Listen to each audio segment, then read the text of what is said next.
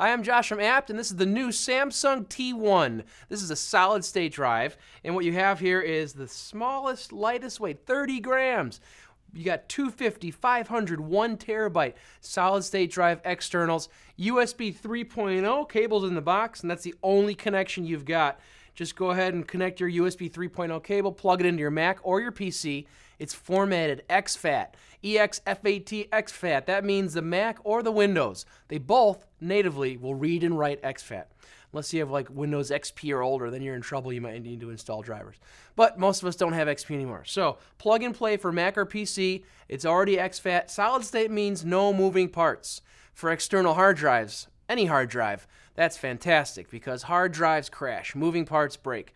Not with solid state. They're very resilient, very durable, and this thing is so light. Can't really convey that to you besides telling you it's 30 grams. But if you guys buy one of these, when you take it out of the box, it is the lightest weight piece of technology I've ever really had my hands on.